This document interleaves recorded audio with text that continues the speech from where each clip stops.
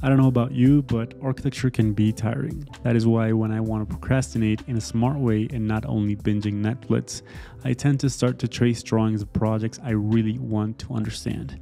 This may seem like a simple exercise at first, but it can go a long way in terms of understanding other architectures.